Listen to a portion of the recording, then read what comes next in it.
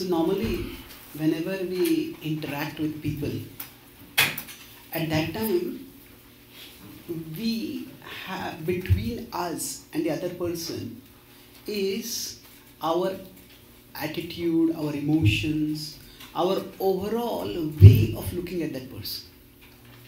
Between each one of us, this we are not talking about the physical space between us, but we're talking about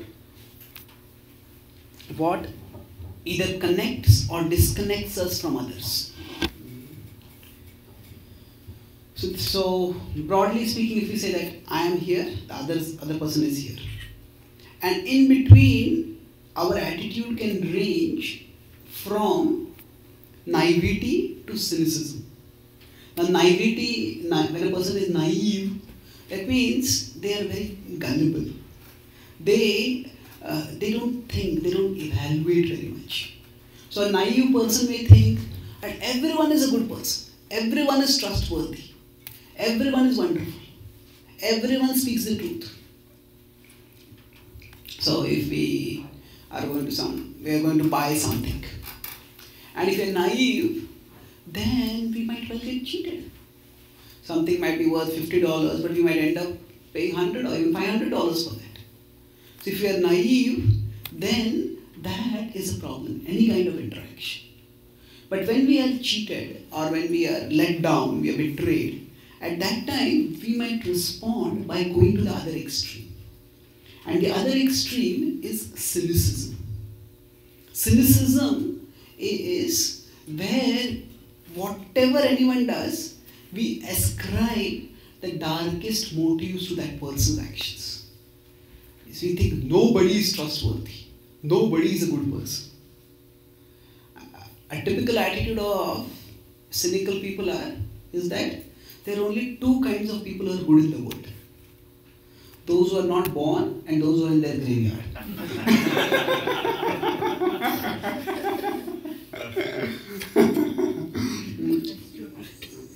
Sorry? That's true. That's true.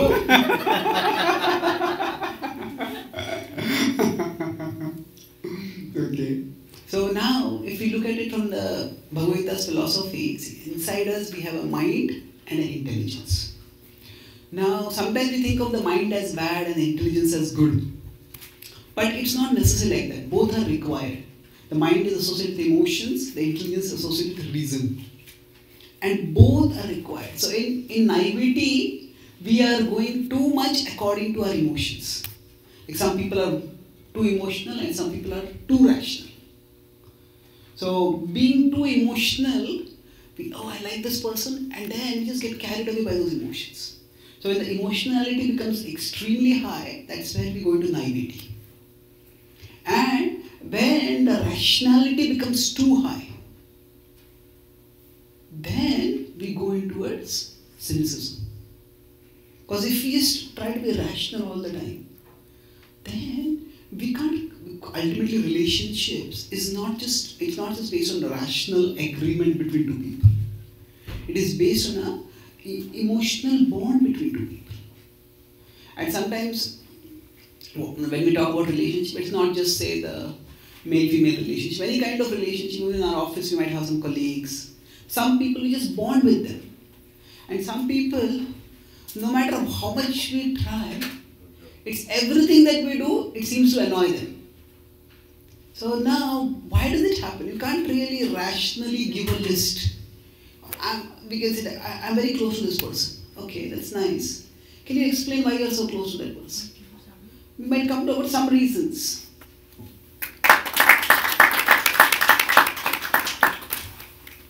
We might be able to come up with some reasons, but those reasons in themselves are not enough. In the sense that we might be able to come up with some other person for whom all those reasons apply. For whom all those reasons apply, and still that person is, we don't like that person so much. So basically, for forming a relationship, we need to have a balance. It's not only naivety driven by emotions, and not only rationality which can lead to cynicism. at one level, having a certain amount of reason is important. Otherwise, we'll be cheated. But having only reason, the problem with that is that you can always find out bad things with people. This person had this fault, this person had this fault, this person had this fault. Actually, we can say that. One of my friends, he made a New Year resolution. He was telling me that I made a resolution. I will not find faults with my spouse. And that's an interesting resolution. Okay.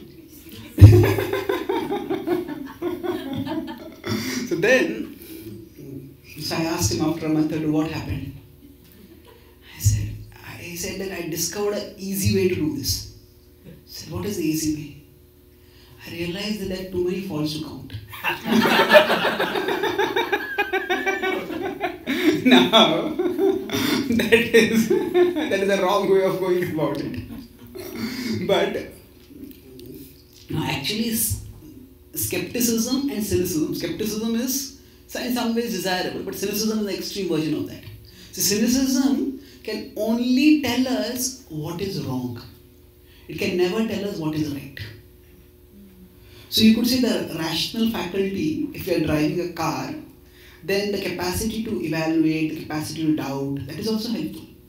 That is like the brake in a car. The emotional faculty is like the gas, the accelerator. So we like someone, we can bond with that person so quickly. So if we have the way they view the world, the way they feel about things, the way the attitude, we just bond with them. So the emotional faculty is like the accelerator, whereas the rational faculty is like the brake. And for driving a car properly, both are needed. If the car has only a brake and no accelerator, and if you keep pressing the brake,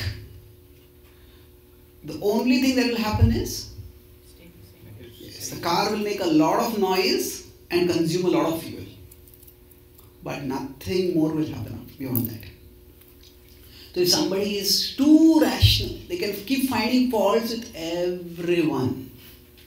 But ultimately, what is the use of that? There was an atheistic philosopher. He was asked, do you believe in hell? And the expert, obviously, he's an atheist, he doesn't believe in it. He said, yeah, of course I believe in hell. Really? He says, what is your conception of hell? He says, hell means other people. And that was his idea. Hell means other people. Heaven means us.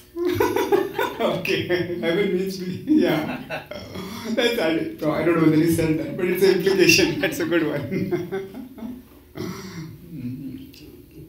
So, some people might experience a lot of adibhautik klesh, the distress because of the people around us. That might become a lot. And when that happens, we might get into that zone where people are bad. But then, ultimately, if we consider that other people are hell, then we sentence ourselves to loneliness. Because we can have no relation, we can have no real relationships where we open up. And we see these two extremes in today's world, where many times young people just rush into relationships. And they say that, okay, I saw this person, I met this person, and we fell in love with each other. And then after that, they stay together, they come together, they're there for some time. And the same speed with which they got attracted to each other, after they become the same speed, they become repelled from each other. So what is happening over there? They're driven only by emotions. And sometimes we are attracted to the other person, sometimes we are repelled from the other person. So it doesn't last for very long. But then what happens? Even if they get one bad experience, next time their emotions are attracted to someone else, they get attracted to that person. And this just can go on and on and on. And if this happens repeatedly, eventually they get so frustrated they feel, just, I don't want anything to do with anyone. So we need a balance between these two. We can't have naivety and we can't have cynicism. So how do we go about this balance between us and others? So I'll talk about this based on a story from the Ramayana, and then we'll come to what comes in between is trust and how we develop that trust. But any questions or comments till now?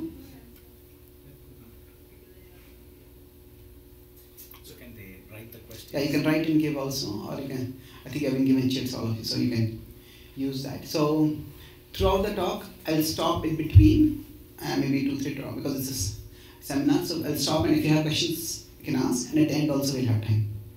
Okay. So the Ramayana is essentially a book of relationships.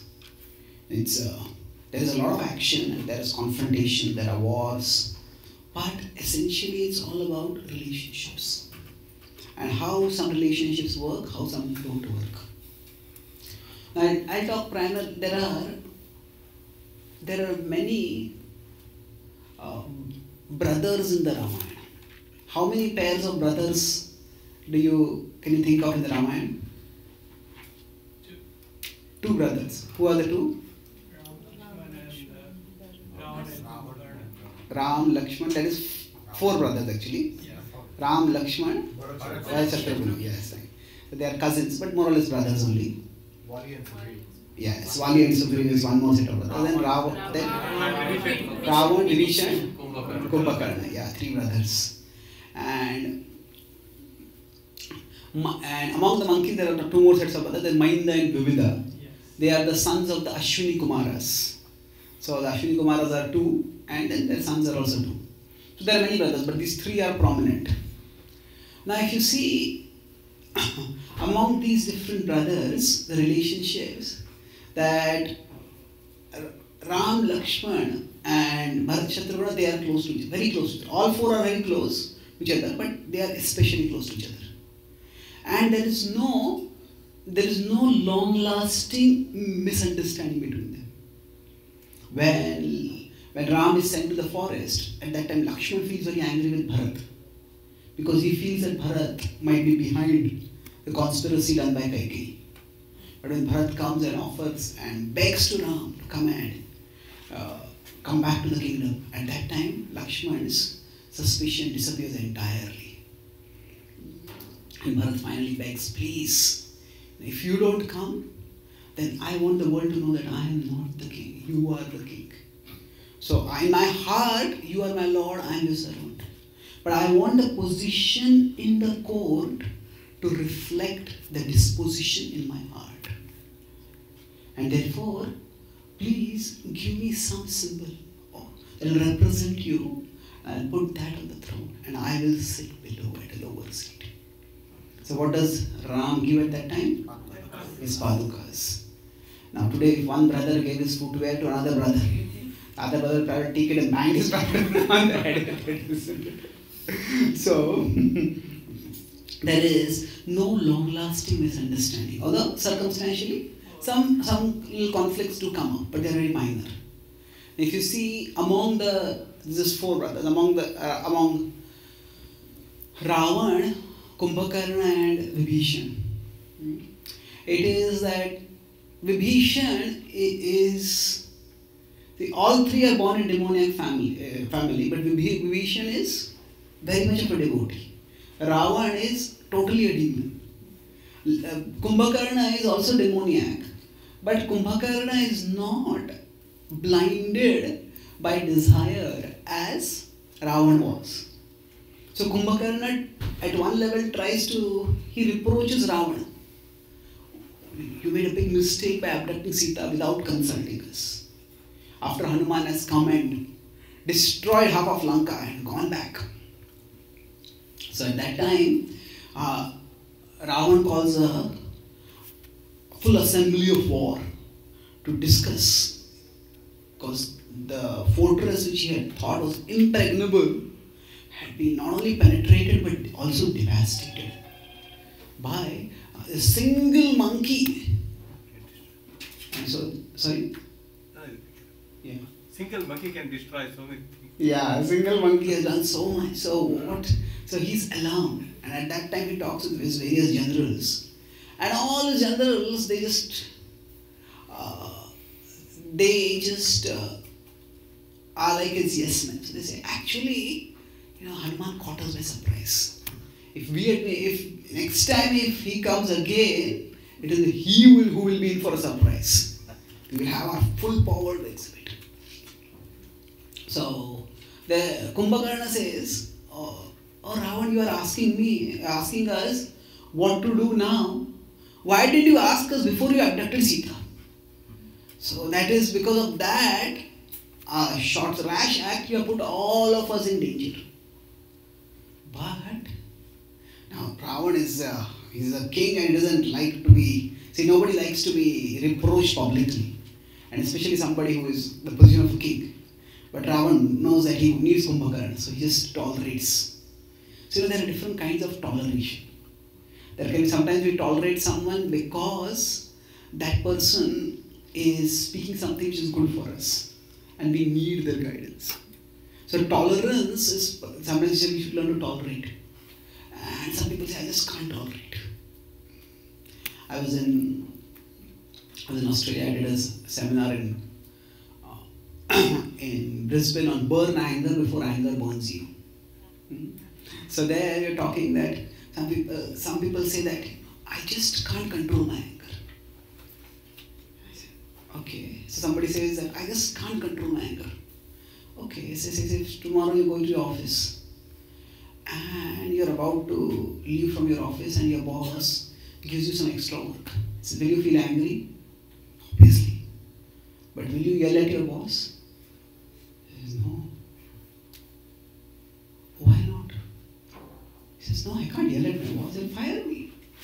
So that means you have the capacity to control your anger.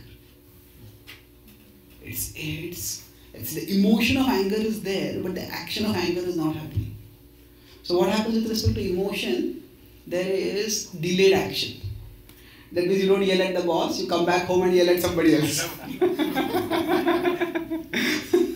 it's delayed action. But essentially, all of us, when the emotion comes up within us, if the more we are aware of the time, place, circumstance, the more we can regulate that emotion. So that capacity to regulate emotion is there within all of us. So although Ravan we consider is a demon, he is not like a completely uncontrolled demon. He reigns his anger, he controls his anger, and he says he just controls himself because he needs Kumbhakarna. So basically, there is the emotion of whatever anger or whatever is there within us, but there is our awareness of the need of something. So if I need my boss to give me a job, if I need my boss to give me a favorable report, for favorable appraisal, then even no matter how angry I am, I'll speak politely. So Ravan keeps himself under control. And then Kumbhakarna says that, now, oh Ravan, it is your fortune that you have a brother like me who will protect you from your mistakes. So, you have made a terrible mistake by abducting Sita, but I will protect you, don't worry. Now this is based on, so he has some understanding of Ram's power. That's why I feel it's a mistake. So see, Ravan initially is completely dismissive about Ram's power. He says Ram's power is nothing, my power is everything. Kumbhakarna, he understands that Ram's power is great, but he thinks my power is greater. Whereas Vibhishan, he understands that Ram's power is great and anybody else's power, in contrast, is nothing. So, here, that means what happens is that all three are brothers, their views are different. And this understanding of, so, Ravan underestimates his opponent and overestimates himself. Kumbhakarna properly estimates Ram but still overestimates himself. Whereas Vibhishan, he properly estimates Ram and he properly estimates himself also. Himself means all the other Rakshasa power in general. So basically here also there were differences, and these differences are such that they couldn't be reconciled at all. In the sense that Vibhishan went over to the side of Ram, and Kumbhakarna and Ravana were eventually killed in the war. Now if you consider the other set of brothers, Vali and Sugriva. So among Vali and Sugriva, they were brothers and they were very close to each other. So they're so close to each other that they could give up their life for the other person. Wherever they would go to fight for a war, they would go together always. So they were what you could say, awesome twosome. The two of them were awesome together. And they were any demons, any attackers to Kishkinda, they fled on seeing these two powerful monkeys. But then, unfortunately, a series of things happened by which Vali turned against Sugriva. I won't go into that story in detail, but basically Sugriva thought that Vali has been killed by a demon and he covered the cave. So what happened was that Mayavi was a demon who had come to challenge Vali. And Vali came out to fight, but Sugriva also came with him. Now, when Mayavi thought these two monkeys have come together, I can't fight against both of them. And he fled. It was not that both of them were going to attack him together. But what they thought was that if Mayavi has got some other demons with him, then Sugriva can take care of them. Otherwise, demons are very tricky. They can attack from the back also. They may not follow war ethics. So Sugriva was there, but Mayavi fled. And Vali decided that this Mayavi will come again and again. So we'll give chase and catch him and challenge him and curb him. So Mayavi kept fleeing and finally realizing that he just couldn't run away, he was passing by and he saw a cave and he ducked into the cave.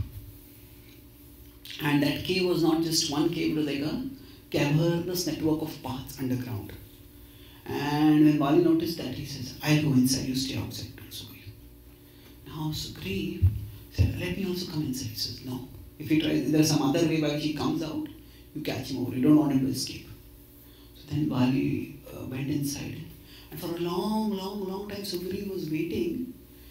And there was no sound at all coming from the cave. And finally, he heard the roaring, the screaming, the shrill yell of the demon. But he didn't hear any sound from Vali. And I was waiting. There was no sound from Vali at all. And then he thought, Vali has been killed. And then he started thinking, if this demon is so powerful that he can kill Vali, I won't be able to stop him. And then he can terrorize, he can not only kill me, but he can destroy our whole kingdom, because our kingdom will have no protector if both of us are killed. So he decided that if I can't fight the demon, let me trap that demon. And he got a huge boulder from nearby and pushed it with all his strength. And he found the right boulder so that that boulder almost completely covered the door, entry to the cave. And it was just covered that for him itself from outside also it was very, very difficult to move, to put it in position. And then he went back. So when he went back, there was a statewide period of mourning. The king had been killed. And then courtier said that our kingdom needs a king. And Angad was too small at that time to be a king.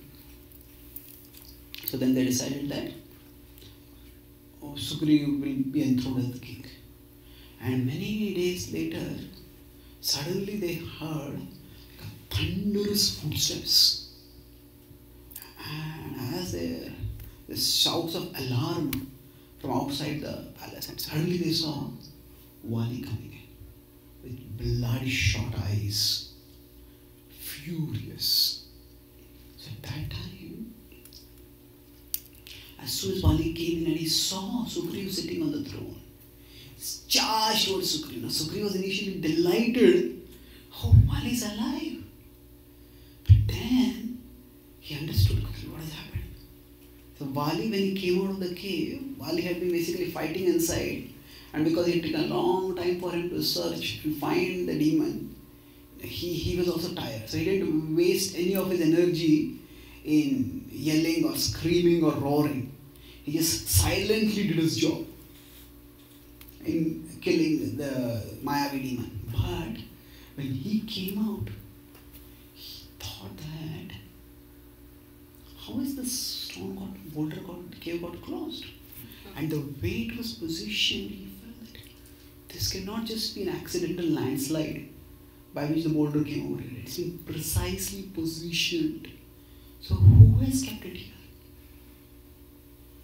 Oh, he said, oh, is there some demon who came and killed Sugriva?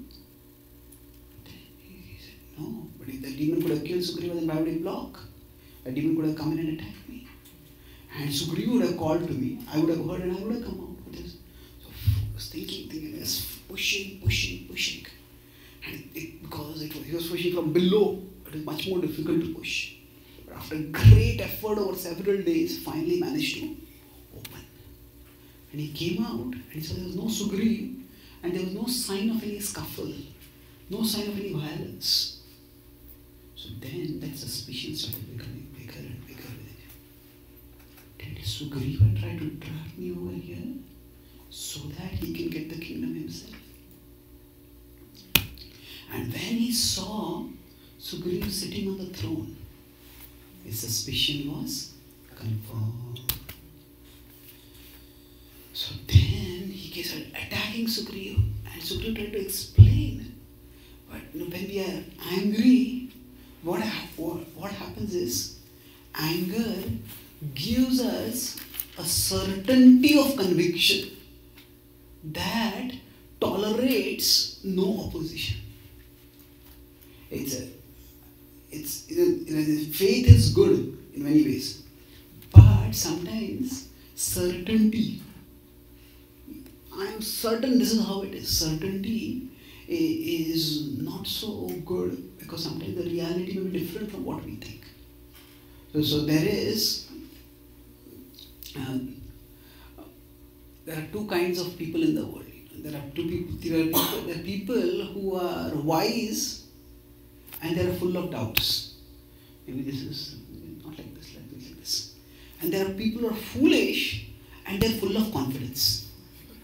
This is how it is. So both are undesirable. To be foolish and cocksure. Yes, I know how it is. And to be wise and doubtful. Both are undesirable. And unfortunately what happens is, people who are too wise, or too much thinking, they become doubtful. Maybe this like this, maybe this like this. They can't have a lot of clarity. There is something called overthinking. People who overthink, they say that, earlier I was confused. Now I'm not so sure. That means now I'm not so sure about whether I'm confused also. I just don't know. So that kind of overthinking leading to indecision, confusion is undesirable. But an unthinking conviction, this is how it is, that's also very unhealthy. So what happened? There is, humility means to acknowledge the complexity of reality. Humility means to acknowledge the complexity of reality. To have doubts about the certainty of our conceptions of reality. And this is how this is.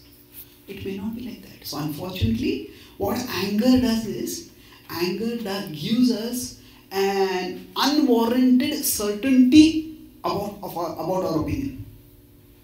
So when we have that kind of certainty, then we just don't listen to any other perspective.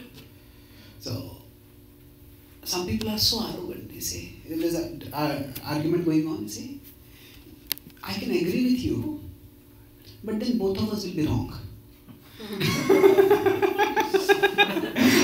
That means it's a given that you are wrong, so there is no point in agreeing with you. So Sugriva, now Bali, he had such that he just didn't allow Sugriva any opportunity to clarify. And Sugriva is just trying to speak. Now Bali was Vali was powerful and he was angry. It's a deadly combination. To be powerful and angry. A child or an infant gets angry. The infant may cry, the infant may kick, the infant may throw, but there's not much strength. But now, powerful person, they become angry. They can get a lot of threats. So they can do a lot of damage. So Sugriva was trying to tolerate and clarify. But seeing that Vali was not ready to listen, he just fled from there. And for Vali, what happened?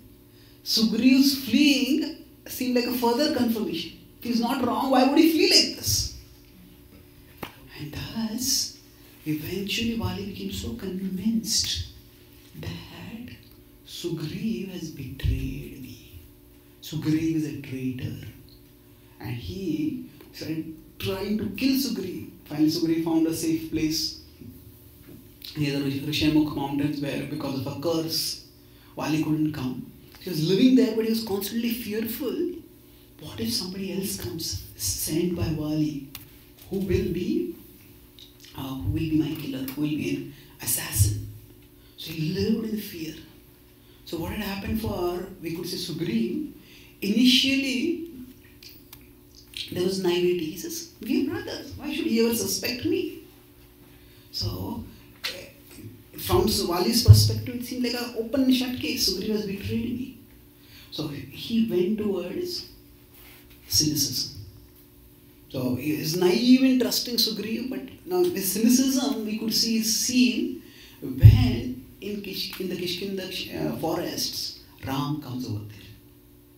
And seeing Ram entering into the forest, Vali, who is on top of the Rishamukha mountain, he just comes out of his cave, he sees, and he immediately becomes alarmed.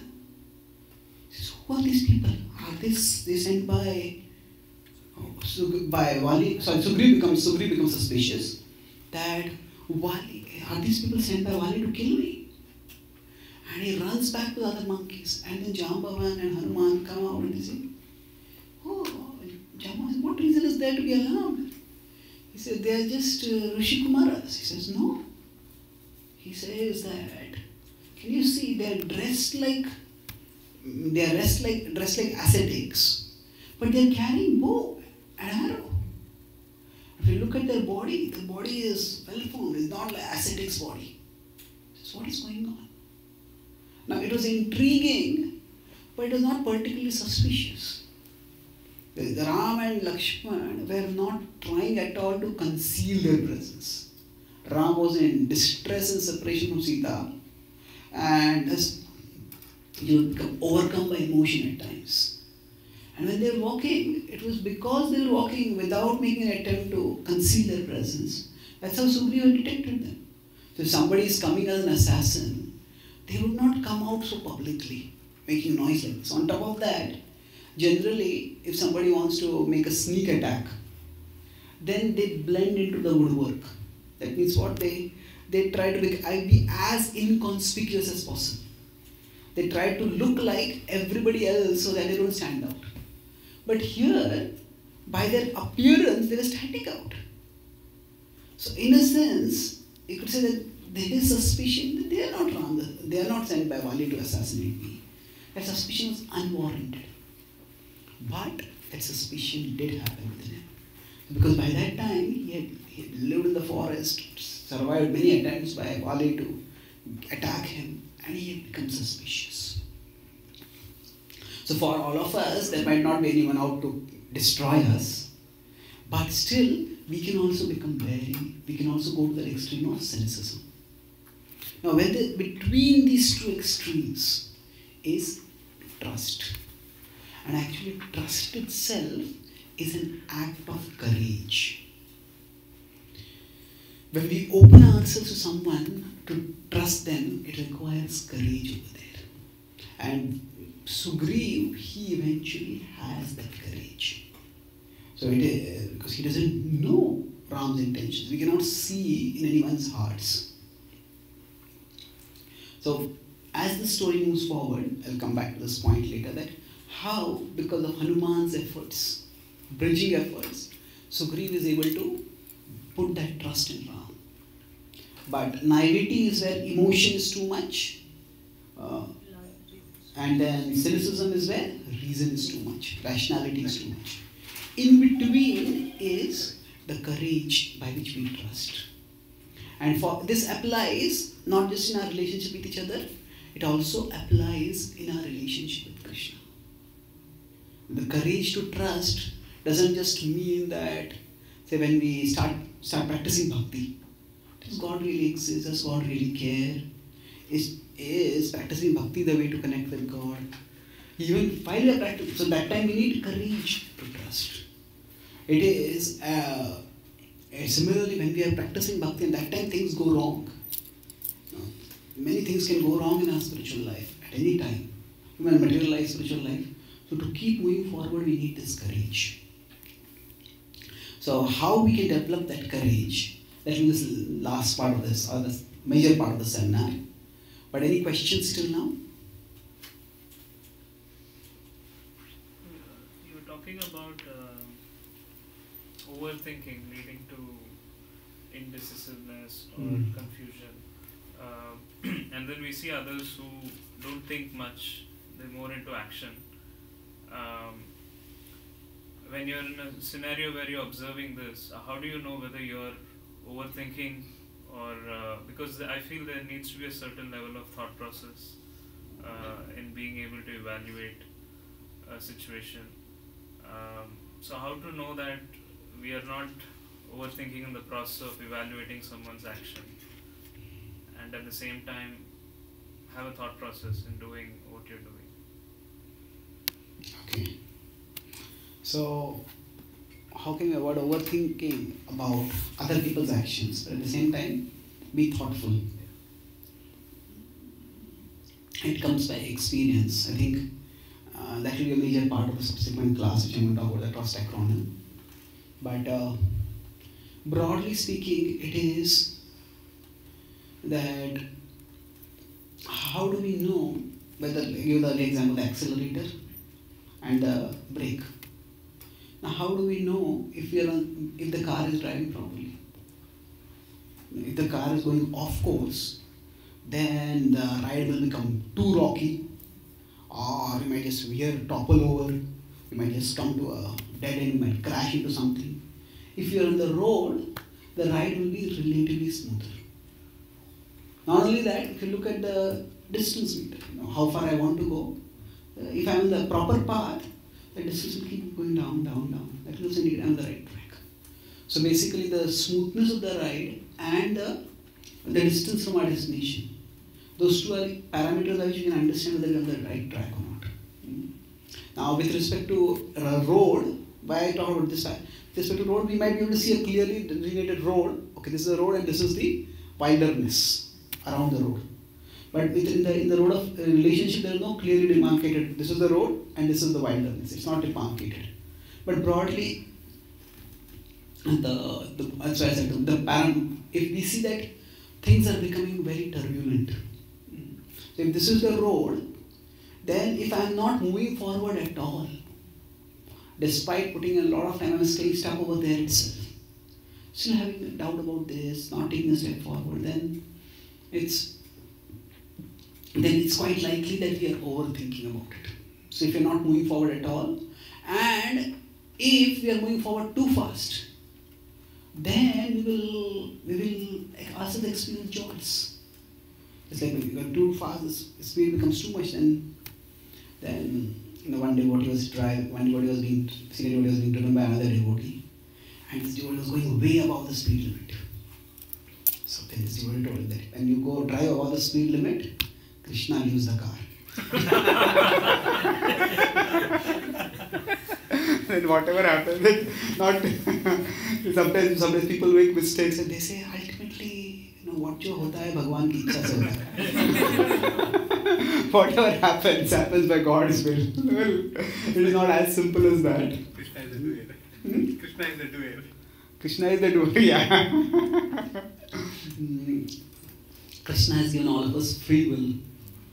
And it is for us to use the free will to choose responsibly. So I'll say that if the ride becomes rocky, that means we just experience too many jolts in a particular relationship. Or if we just don't move forward at all. That's the broad way we can understand whether we are overthinking or not thinking at all. Yes, sir. So, Prabhu, when based on personal experiences, if somebody is moved away from being naive all the time to being cynic, how easy it is to come back to this platform of trusting? So, repeated experiences. So somebody, because of naivety and betray and disappointment, has gone towards cynicism. Can they come back, and how easy is it to come back to trusting? In general, the principle is that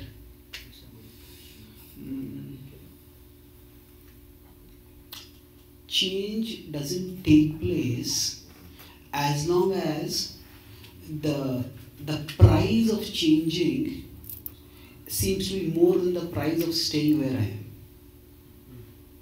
So, Sorry, repeat that. I'll repeat that. Say, if change doesn't take place as long as the price of changing seems to be more than the price of staying where we are. So, everything takes a price. If I'm cynical, that also takes a price. And the price of cynicism is loneliness. So generally, to some extent, especially if we are around people who, at least if there are some examples of good working relationships among people around us, say, I would also like to have a relationship like that with someone. But if it's everyone around us is lonely and isolated, I saw a car bumper, it says, the more I get to know people, the more I love my dog.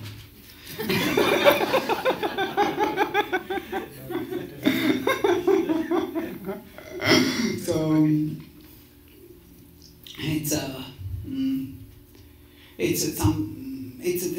having pets. Some devotees are like, why do you have pets? It's an additional attachment. Somebody has a pet is a chandala and all that. People might say like that. But the point here is that having a pet, it's not the disease, it's the symptom of the disease. If somebody is coughing, why do you cough so much? Why do you cough so much? It's so much noise. Well, there's no use criticizing the symptom of a disease. We have to cure the disease actually. So if somebody's attachment is going in some unhealthy direction, then there's not much point in criticizing that symptom to address the root. So if people see some functional relationships around them somewhere, then they at least I would also like to have that kind of relationship. And otherwise they'll just stay where they are. Because what happens, the price, if everybody is lonely, then we think that is the way it is with everyone. And then the price of staying over there doesn't seem too much. But when we are around people who have good bonding among each other, we say, no, I'm losing all that much. So then what happens? Then we become a little bit more open. So that's basically we have to, rather than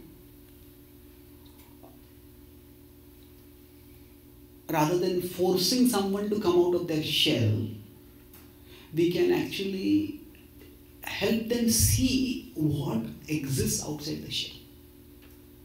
Now, what all riches exist outside the shell. And if people see that, then gradually they start taking steps forward. And it will always be an incremental process. And there has to be a lot of caution required. But it's definitely possible. The key thing would be that the person feels the price of loneliness. Unfortunately, in today's world, people can get into social media and they can have pseudo relationships. So it is, and feel, oh, I have so many friends on Facebook. I have so many this, so many that. Now, how many of them? Now, the social media connections can be helpful to enhance or facilitate real connections. It's okay, I want to meet with someone, but when can I meet? How can we meet? All the logistics we can arrange. Some basic contacts we can have, but the social media connections cannot replace real connections. And it's always easier to have 100 superficial relationships than one deep relationship. Because what happens is, in 100 superficial relationships, we are not exposing ourselves. In one deep relationship, we have to lower our guard. So it's very easy. Like many people, they go out on the streets and they smile to everyone. They're polite. Good morning. How are you? And they come back home and snap at all their family members. Why is that? The stranger on the street, you'll never see them again. But you're polite with them. And people with whom you are going to live throughout your life are so rude and curt and so brutish with them almost. And that's because what has happened is that it's always easy to be our best in a superficial relationship. So with the stranger, we're not going to have much interaction, so that it doesn't cost us much to be polite. But with a person with whom we are living constantly, there is so much baggage that is there within us because of the past, whatever has happened. So it becomes much more difficult. But we have to overall recognize the importance of relationships, and then that change, the desire for change will come up. Does that answer the question? Yes. The question we have? My question was, where does courage come from and how does one develop it? Okay, I'll come to that, I think, as we move forward. Yes, Anjali? You mentioned about how we can get cynical sometimes with our relationship with Krishna as well. And you gave an example as in sometimes we think if he's really listening to us or not, or like that. That just, that's true, that tends to happen. Could you explain, Okay, yeah. how we can? So if you become cynical in our relationship with Krishna, does Krishna really listen to my prayers? Does he respond? What do we do at that time? That's why, especially relating with Krishna, philosophical understanding is very important. To understand how Krishna responds. In general, if we look at the world around us, things are broken to make them better. If you look at the sky, the clouds might look beautiful. But unless the clouds are broken, there are no rains that happen. The clouds look beautiful in the sky, but they can't sustain in their life. So clouds have to be broken so that rains will come. Similarly, the ground has to be broken when it is plowed, so that it can become suitable for agriculture. It can be something that is sown over there. Similarly, when grains come out, the grains have to be broken so that it becomes flour which is edible. And when we make chapatis, bread, whatever, it can look very attractive. Sometimes tribal devotees, they make prasad. The prasad is so artistically. All the items are put in such a beautiful way that it feels as if to eat this is to commit violence. It's so, but you don't eat it, you will not get the nourishment. So basically what we see is that in nature, things are broken to make them better. And sometimes Krishna also works like that in our lives. So we have certain plans, certain homes, certain dreams. And they may need to be broken so that something better will emerge out of it. Now we have to always make a choice. Either we can say that there is no God and things just happen arbitrarily, or that there is a God and things happen for a purpose. Now the problems of life are anyway there for everyone. Atheism does not solve any problems. Atheism does not remove any problems. It only removes the hope that the problems have a purpose. So what are we left with? There are some atheists who just criticize religious people. You are so foolish, you believe in such stupid thing, you believe in that, you believe in that, you believe in that. But then those who are really serious atheists, they really think deeply about what is the implication of atheism. They are profoundly pessimistic. Friedrich Nietzsche was the philosopher who said God is dead, inspired in famous declaration. But he had said that life is miserable. So the best thing is if you were never born. The second best thing is if you die when you are very small. And he says, the worst thing that can happen to you is you have a long life. What a terrible way of looking at life. There's another philosopher, Albert Camus, he said that life is miserable. Therefore, the only philosophical question worth asking is whether to commit suicide today or tomorrow. And he wrote many books just to say don't commit suicide today. So he had his own. Now these are not like foolish people. They are brilliant people in their own ways. But their brilliance doesn't lead to a brilliant conclusion. Because what happens? If we reject God, what are we left with? We are still left with the problems of life, and we are left with no hope, no ultimate purpose. So basically, if you have the philosophical understanding that Krishna often breaks things to make them better. So then that gives a purpose for us. So we are not so much afraid of pain per se. What we are afraid of is purposeless pain. Right? Like say we are walking on a street and somebody has put some thorn or some nail is there and that nail pierces into our foot. We're furious. Who put this over there? And irritated, angry, infuriated. But then after that, we might go to a clinic and there also somebody puts a needle into our foot. And we pay them for that. So at one level you could say a thorn going in and a needle going in, the sensation might be the same. But the context is different. So it's not so much the sensation of something piercing our skin that troubles us. It's when that sensation, that painful sensation has no meaning. That's what troubles us. So we may not know for what purpose this is happening. But there is a purpose for it. There is some growth, something better will emerge from it. With that faith we move on, then we can avoid that cynicism. Okay? But that's just like out of what you had told earlier, that's just one thing that I had to say, Prabhu. But how else can we be cynical? I mean, what else can mean that we are being cynical in our relationship with Krishna? Oh. Okay, so that is a different question. I was trying to say that you mentioned so I was just. And you could, if ever it happens, if I'm answering a different question from what you asked, please tell me in advance. Okay, so in what ways can we be cynical in our relationship with Krishna? Yeah, one thing is to think that spiritual life or spiritual principles are impractical. We may say, okay, they are difficult for me to apply right now, but that doesn't mean they are completely unachievable. So if we just think, this remembering Krishna is impractical.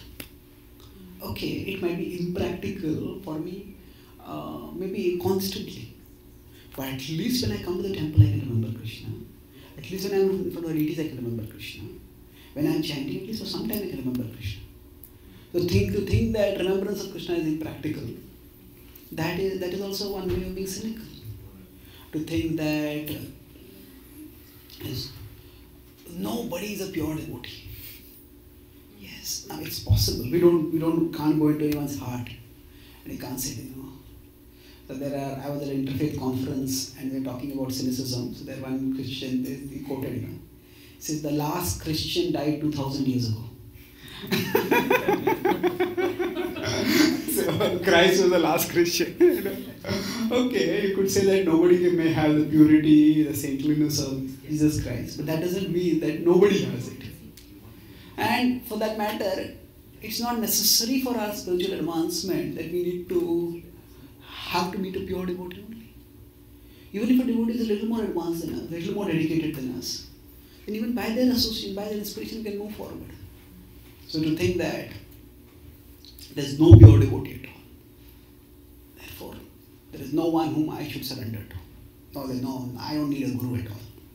That is cynicism. Other way cynicism might come in is to say that Oh, different ways, many different ways actually. Some people may say, the scripture was written thousands of years ago. Who knows that scripture has been passed down as it is? Things may have changed. So now, if you want to be cynical like that, you could be cynical about so many things. When we take a medicine from a medical shop, you could say that the medicine came from a manufacturer thousands of miles away. How do I know that nobody slipped in the medicine, some fake medicine in between the same packets? According to surveys, at least in India, I read that 1 out of every 5 medicines is a fake medicine. So it's possible, quite possible. But then, we are not cynical like that. We take the medicine, and if it works, it's good. If it doesn't work, then we have some questions. So we see that Krishna, he spoke to the Gita to Arjuna, and the result of speaking the Gita was that Arjuna became convinced about sadhya and sadhana. That the supreme sadhya is Krishna, and the sadhana is bhakti. Sadhya is Krishna, and we get the conviction was Param Brahma, Param Dham, Paramam Purusham, Paramam Bhavan. He says that. But you are the supreme reality. And then Karishye Vachanam Tava. I will do your will. That's bhakti. So, as far as these two the core understandings of sadhana and sadhya, what from hearing from Krishna, Arjuna got, that we see thousands and thousands of people in the world are getting it today by studying the Bhagavad-Gītā as per the special Prabhupada, by getting connected with the Bhakti tradition even now. So then we say, okay, I don't know about all the details, but as far as the conclusion is concerned, the essential conclusion, whatever was the effect of that essential conclusion over there, that is the effect today also. So cynicism can come in anything that checks us from moving forward in our journey towards Krishna. That we can say is an effect of cynicism. It could be an effect of cynicism.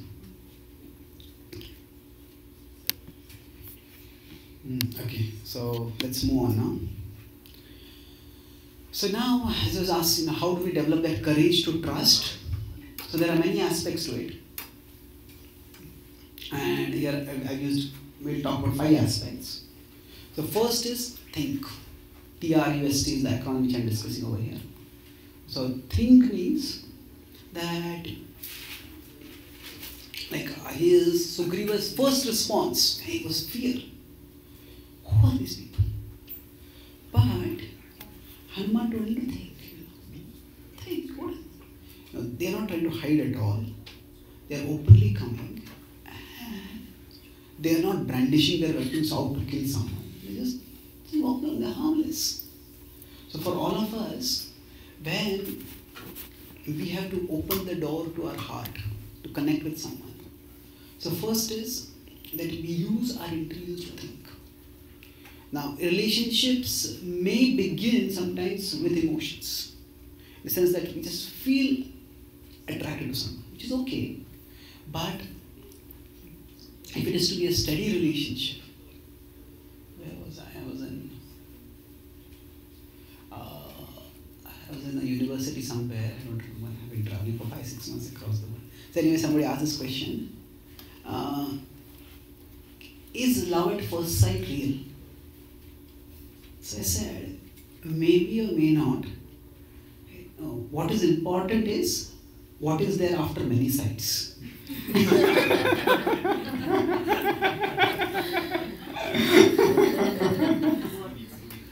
So, it may be sometimes some people might see each other and they get attracted, which is okay. But what happens afterwards is more important. What defines the beginning of a relationship is not necessarily the same as what defines the sustenance of the relationship. So, think means that we use our God-given intelligence. So we will have, every car, it needs an accelerator, but it also needs a brake. So we need to think means that basically, at least make sure that the brake is there, it's functioning. So when we use our intelligence, basically what does using our intelligence mean? Prabhupada defines intelligence very nicely. It says to put things in their proper perspective. Intelligence means to see things in their proper perspective. So when we are not thinking, what our emotions do is, our emotions look at only one part of reality and make that the absolute reality. Like, happened with Wali. He just took at one thing. No, that cave was closed and he's sitting on my throne.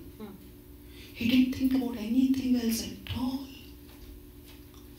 So, if we naturally will look at the situation as it is right now, but we have to put it in proper perspective. Why might this have happened? Why might this person be doing like this?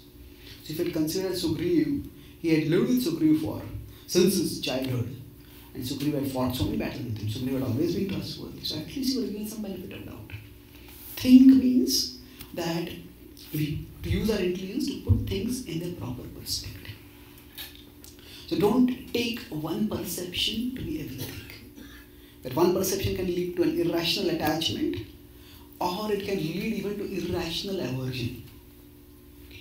Like sometimes some people, when they are talking with someone, they are talking with a group of people, and they go to great efforts to avoid looking at someone.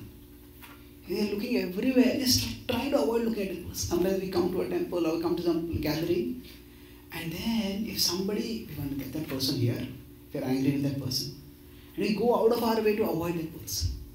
No, okay, sometimes we might have negative interactions and we may want to keep a distance. But the point is that don't let one incident take us, that define our whole worldview, define whole perspective, put things in the proper perspective. So thing means, okay, this particular situation, this particular interaction will trigger certain emotions within me. But let me not go along only by that. I recognize that, but let me move forward.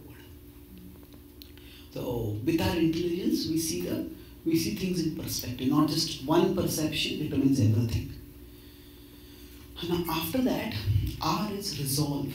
Resolve means that whatever way we think, ultimately, we can't know anything only by thinking. We have to act in the world. We have to take some action. So resolve means this is what I'm going to do. So for Wali and Sugriv, what happened? So in the case of Sugriv, what happened? He made resolution. Let's Hanuman, you go and find out who they are.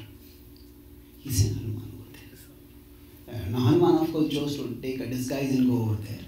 But resolve means take some steps. You just live inside the head, it just doesn't work.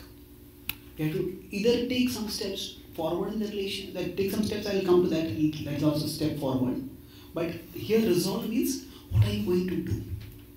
Okay, if sometimes I don't think I can get along with this person, and there's no reason for me to get close to this person, so let's keep a distance. If that's what you decided, that's fine. But if you decide, okay, this person, I would like to know them better. Resolve. Okay, this is what I'm going to do.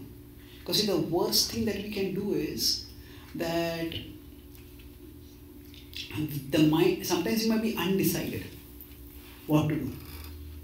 But there is indecision, which is a state of our mind. And there is indecision, which is the default state of the mind. That means people are always undecided about everything. Well, nobody in life can work with a guarantee of right decisions. Life doesn't come with a guarantee like that. We all, sometimes we make the right decision, and sometimes we make the decision right. That means I made this decision. Now what is the best I can do in this decision? So resolve means I have to take some course of action forward. If I don't take a course of action, I will never learn whether it is right or wrong. Say, if we are traveling through a completely snowy area, I'm on the road, and everywhere I see snow only. So I don't know, is this the road or is this the road? But this could be the road, or this could be the road, or this could be a way which might lead to a marsh, or it might lead to off the road also.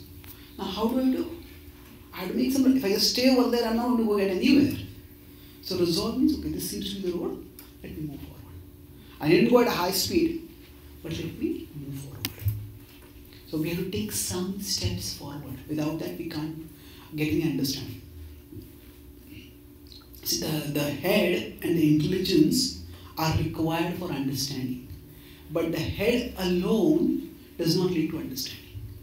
We have to, our thoughts have to interact with the world practically. Only then we can gain some understanding. Say, another example could be that if I got some disease and then you go to a doctor and then the doctor tells you this is a diagnosis. And then okay, I take that medicine. I may decide I don't want to take this medicine because it doesn't make sense to me. So if we go to a doctor, we have to think whether the doctor's diagnosis makes sense. Suppose I have stomach pain and the doctor says we have to amputate your leg. What? That doesn't make any sense. Isn't it? So I have to resolve it that time. Okay, I cannot go to this doctor. I cannot take the prescription of this doctor. Then if I have to take someone, go to some other doctor. But if somebody, this doctor said this, and for the next 6 months I keep thinking what the doctor said that. That will not work. You have to resolve. You have to make some decision. I was in Stanford about a couple of months ago, and I gave a talk over there. And after that, one American lady, she came, and she said, my daughter has been studying at Stanford for the last 12 years. I said, what is she studying? She says, she's still in the first year.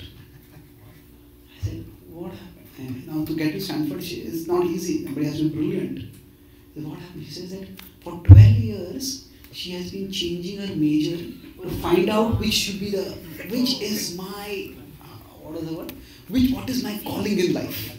What is my Calling. What is my calling in life? Calling is, what is it that I'm inspired to do? To discover one's calling. She said, no, 12 years, this is way too much.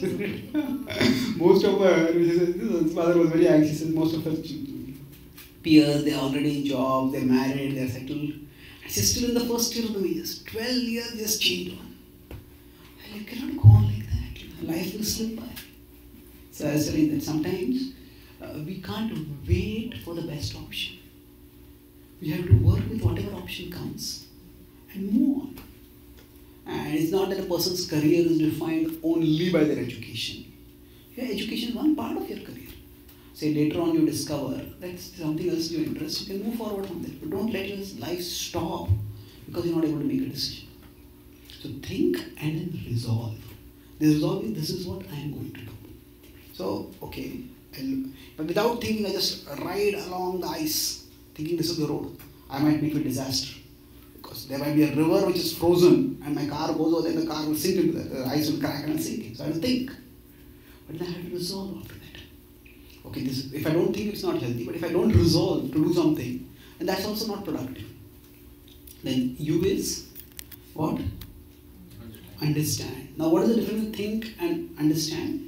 Understand here refers to that when we do certain things, we have to have some understanding of what I am going to expect from this. It's like when I go to a doctor and take a medicine. What do I expect from that medicine? What should happen? Okay, I got stomach pain. Doctor says, in 3 days, you take this medicine, your stomach pain will go away. Then I have to check, has that stomach pain gone away or not? So I have to have some framework by which I can evaluate what is happening. So, understanding requires that we put things in the most constructive frame of reference. What do I mean by that? We put things in the most constructive frame of reference. Every single thing that happens, we could put that in many different frames of reference. Say for example, right now if the slide goes off. Now if the slide goes off, we might look back, has somebody switched off the bulb? Turned off the power switch? If the power switch is still on, and we say, oh, has this tube light got spoiled? Its expiry date come. Or say, has the power supply got cut off over here? Or you might say, oh, has the power grid here in this part of the country collapsed? Oh, or is it that Kannada has been attacked by terrorists and all power plants have broken down because of that? Or has there been a solar flare on the sun? Solar flares are supercharged discharges from the sun. If they keep emitting from the sun, but if a solar flare comes into the vicinity of the Earth's atmosphere, then all electrical and electronic devices on the Earth will stop. It can be a catastrophe. It has not happened, but they say it happens once in a century. Solar flare come into the Earth atmosphere. So now you could say a simple light going off. Is it because of solar flares? Now you could escalate it at that level also. But we have to put things in the right frame of reference. And now we do it constantly. Right now, say, if you start feeling cold while sitting, now you could say, hey, maybe this room is very cold. That could be one frame of reference. Maybe another thing will be, hey, I did not wear warm clothes. That could be another frame of reference. Based on what frame of reference we are putting it in, the solution will be different. Say, if the room is cold, then we might give a feedback. We need more heating in this room. That's maybe you tolerate now, but you have more feedback. Next, if it's others are not feeling cold, you are not feeling cold. That means I have to come with warm clothes. But if you have warm clothes, still you are feeling cold. Have I got fever? Is something wrong with me? So this we keep doing constantly. We keep putting things in some frame of reference. But it's not always that we put things in the right frame of reference. So for example, say we told someone, we are starting this program, and can you please get the sound system over here at this time? And they don't come there with the sound system. When they don't come over there, we could say, this person is irresponsible. This person is irresponsible, useless, they cannot trustworthy. So another could be that, actually, nobody takes me seriously. Whatever I tell them, people don't do it only. Everybody treats me like a walkover. Everybody uses me, but nobody does anything for me. Or I could say, actually, people are not interested in this program. So now, each of these three are different frames of reference. So first could be that I decide I won't spend so much time on that person. The second could be, should I be doing this service also? The third could be, maybe we should shut down this program only. Nobody's going to come. So what happens? We all put things in different frames of reference. So I was at a spirituality and mental health seminar in Connecticut. The government had organized that over there, so I was invited. So they was talking about different people. So one of the care providers was telling me that he is a suicide intervention counselor.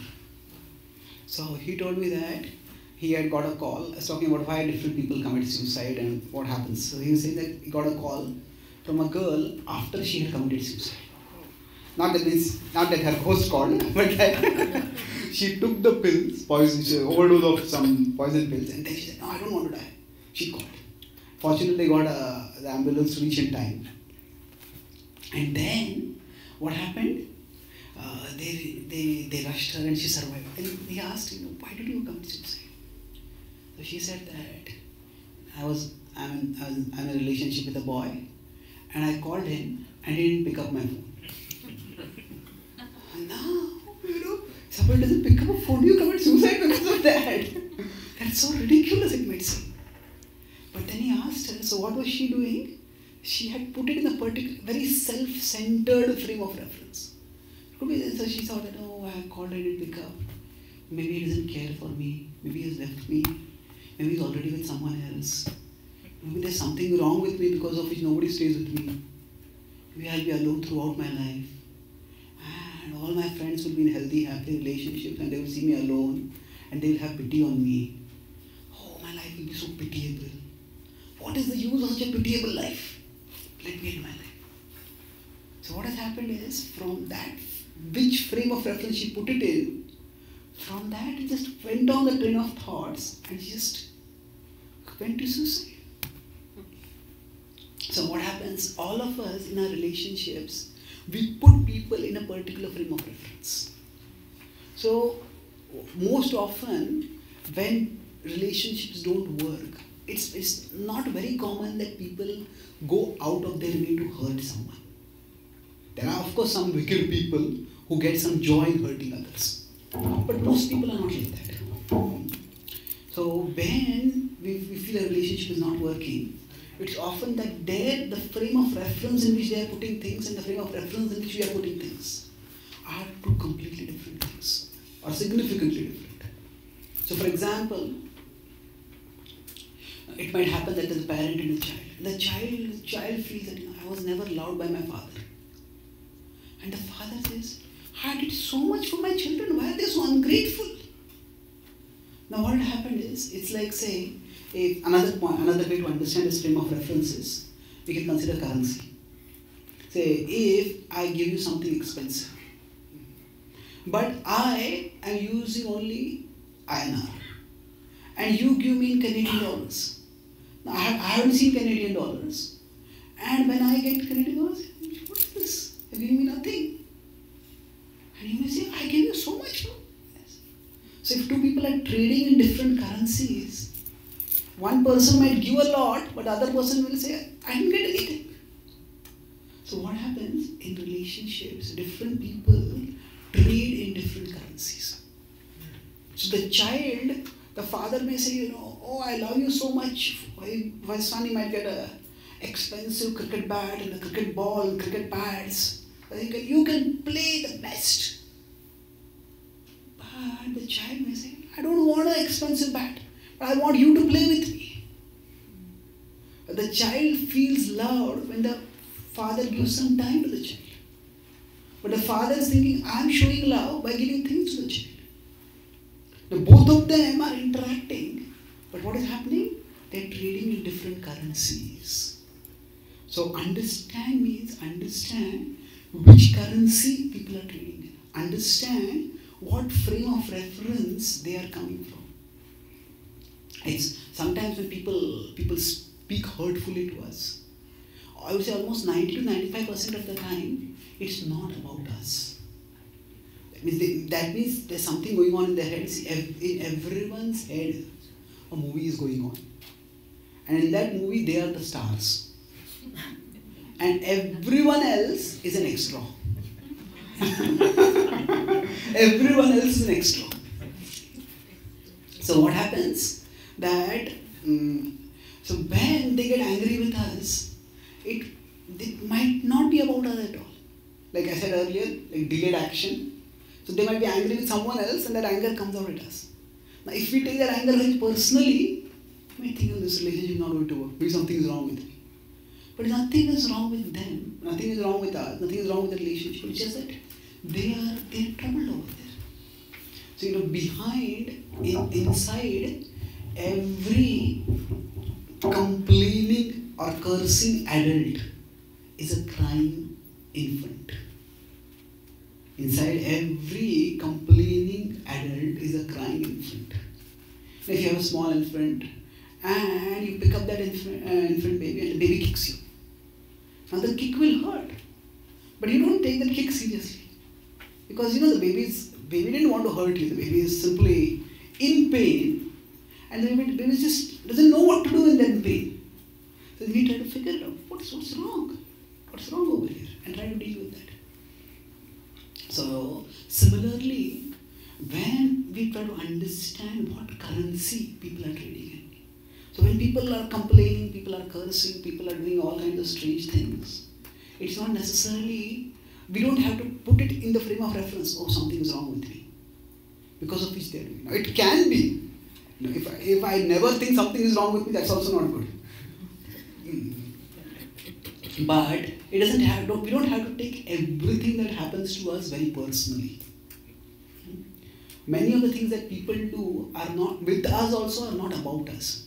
They are largely going on in their head. If we try to understand what is the currency which they are doing, what is the frame of reference they are putting it in. So for them, they may be yelling at us, but it's like we might have done a small thing wrong, or we might have done nothing wrong. But for them, the frame of reference is they had a hard day, 10 bad things happened in their day. And now what we did was the 11th small thing. But all that accumulated frustration of the past 10 things is coming out. And the frame of reference changes completely. So we have to put things in the most constructive frame of reference. So to understand what frame of reference somebody is coming from, or to understand what currency they are trading in. How do we do that? Broadly, two two observations we can make. What is it that if we don't do, they complain a lot about? And what is it that if we do, they appreciate very much? So if you do, see, look at these two things. Sometimes you might feel something very small. Why is this person complaining so much? I was in DC last month, and I was in Sunday Feast class over there. After some person asked a question, he says, "Is it that women have a very long memory?" I said, "What do you mean?" He says, "I did something in 1976 and my wife is still complaining about it."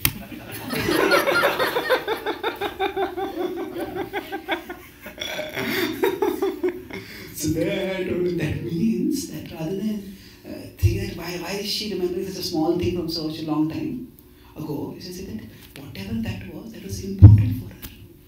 You might say it is insignificant for you. Why are you making such a small thing so big? Yeah, it's what has happened in the past should be left behind in the past. But if somebody is not able to leave it behind in the past, that means that was very important for them. So basically, as I said, to understand the currency means to understand if somebody is complaining constantly about something. It could be that they are just chronic complainers. That's also a possibility. That is, some people, no matter how much you do for them, they are never satisfied. Then, it might be impossible to have a very close relationship with them. But sometimes if there's one thing which they keep complaining about again and again, so saying, you keep nagging me about this. You just understand this is something very important for them. Then to understand, you can ask a more open-ended question. Can you explain why this is so important for you? I can see that you feel strongly about this. Can you explain why? And then if they explain, then, oh, this is the case. When the child feels unloved, father says, I'm doing so much for you. But why do you feel unloved? He says, oh, you never played with me. Oh, okay. So that child feels loved when somebody plays with them. So basically, understand means, especially with respect to relations, understand what frame of reference, what is the most constructive frame of reference in which to put something. So, right now this class is going on. And say, you could put this class, now suppose you start feeling tired. Now, one frame of reference you could put it in is that this subject is very complicated, I can't understand this. Another frame of reference could be, the speaker is very complicated. Another frame of reference could be that, I have no brains. Another frame of reference could be that, this class is going too long now. My brain has become overloaded. Another frame of reference could be that, I didn't get enough rest last night. That's why I'm feeling tired now. So what happens is, the same thing we could put it in different frames of reference. So there is no necessarily right or wrong frame of reference. It is the most constructive frame of reference. Constructive means what helps me to move forward, do something about it. So that is understand. And this is a very significant step to move forward.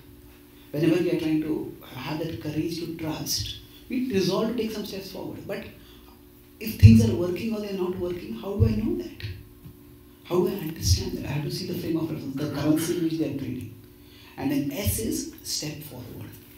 So sometimes some relationship might just, you could say, blossom rapidly. But in every relationship, it's like we have to take steps forward. So step forward. So now understand, going back to say Vali and that Sugriva story, when Hanuman came over there and Hanuman asked, Hanuman had his own garb, he came first as a Brahmana, and then he talked. And then he understood and he told Sugriva, he came back with Ram and Sugriva and said that, okay, actually they are princes, but they have been sent to exile. And because they are princes, they are having weapons with them. But because they are in exile, that's why they are wearing the garb of an ascetic. So, okay, this is the frame of reference. They're not Wali they used to kill. So you got the proper understanding. So we all put things in particular frames of reference, but we need to put them in the most constructive frame of reference. Step forward means that then when he heard that Ram told Hanuman, and Hanuman told Sugriv that he wants to form an alliance with you. And both of them were in similar situations. Both of them had lost their kingdom, both of them had lost their wife for different reasons, but in similar situations, they formed an alliance. And then they made a pact. Both of them, Hanuman lit a yagya fire, and both of them went around in that fire, circumambulated it to signify the commitment over it. So step forward means that once we understand, okay, this is the frame of reference the person is coming from, then we take appropriate step to move forward. So the difference between resolve and step forward is that a step forward is with a greater understanding of what is happening. It is with a more informed understanding of the dynamics of how that person thinks. When we take steps forward, then either way we'll come to know the right thing. If something is working or something is not working. Once Prabhupada was in America and in New York, and somebody asked the question, Prabhupada, Swamiji, your philosophy sounds like that of the Buddha. And Prabhupada said, do you follow Buddha? I said, no. So Prabhupada said, follow Buddha, follow Jesus, follow Krishna, follow someone, don't just talk. Don't just talk. If something is not right, we will come to know by following that it's not right. If something is right, we will come by following, we'll come to know that it's right. So take steps forward. And lastly is time. Time means that we cannot know the nature of things just in a day or two. So it takes time to see what is the actual reality of things. If after Vali was killed and delivered, then Sugriva became the king. And after that, for 4 months, at that time the Chaturmasya happened. And because Vali was the son of Indra, Indra got very angry because his son had been killed. So Indra showered down unseasonally heavy rains. And those rains were so heavy that nobody could move out in those rains. So although Ram was desperate to find Sita, those 4 months they just couldn't do anything. And then after the 4 months got over also, nothing seemed to be happening. And then Ram got a little concerned, Ram got a little angry. And when Ram got a little angry, Lakshman got very angry. So what happened is Lakshman said, I will go, and this ingratitude is the worst of sins. This monkey, he is living in luxury provided by you, but it's forgotten what he meant to do for you. I'll go and destroy him. So Ram told him, Lakshman, don't be so impetuous. Just go and find out what is happening. And then he went over there. Initially he was very angry to see Sugriv just living in revelry, delighting in sensual pleasures. But then Hanuman and Tara and Sugriva all them told, we have already called for Vanaras. They are coming from different parts of the world, and we'll have a huge army assembly of Vanaras, and they will go out and search for Sita. So then, it's true. Nothing is wrong over here. So sometimes it takes time to resolve things. It's time to evaluate. Time to not just evaluate, time to experience the results of what we've done. And if we persevere, I'll conclude with this point that see, every relationship there is an expectation and there is a contribution. We expect the other person to do something and we contribute something in the relationship. So generally, if there is contribution from our side, but the expectation is not fulfilled, that is when the relationship starts getting strained. Now, time means that in some relationships, initially we have to put in a lot of contribution. There is not much expectation we can have. We cannot get much reciprocation. It's like a child. When an infant is newborn, the infant is always right. Always right means, let's say the infant at midnight starts crying. You can't say, why are you crying? The infant doesn't have any that sense. Whatever the infant does is right. They just have to, everybody else has to orient their world around the infant.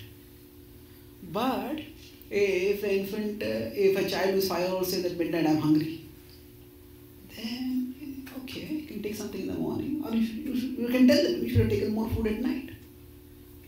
you can educate them, train them properly. So basically, in the initial stages, we might have to give some time where we make the contribution, but there is not much reciprocation. Our expectation not being fulfilled. But over a period of time, if it's happening consistently, we are doing something from our side, but there's nothing coming from the other side. It might happen that sometimes we may do a lot for some time, and there's nothing coming back. But then afterwards, we get a lot back. You see, Prabhupada, in one sense, when he was trying to share Krishna Bhakti, for 30-40 years, he was doing that vigorously in India, and nothing was happening. In the last 10 years, Prabhupada said, I got more success than what I expected. It's the way Krishna consciousness movement spread all over. It was astonishing. So we need to persevere, understanding that things don't just necessarily come back immediately. And sometimes reciprocation might come from a different way than what we expected. Different relationships work at different distances.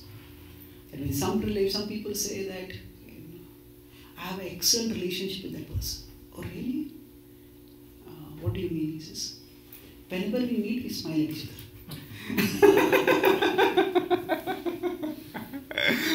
Okay, that is also one definition of an excellent relationship. We never frown at each other when we meet. Okay, that's also, that means at that distance the relationship works very good. But if you come closer, then so different relationships, they work best at different distances. One way of cooperating is also cooperating. You operate here, I operate here, we cooperate. And as long as you're not quarreling with each other, that's fine. If you are not backbiting or quarreling or criticizing, then that's fine. So different relationships work best at different distances. And time will help us to learn what distance some relationship works the best. And you may say, no, but I invested so much in this relationship and nothing worked out. But it's not like that. See, every relationship helps us to grow. And ultimately, you can say Krishna is reciprocal. There are some people in our lives, we do so much to please them and they're never pleased. And there are some other people, we don't pay them much attention, but they give us so much love and affection and attention and respect. And we don't even notice them, we take them for granted.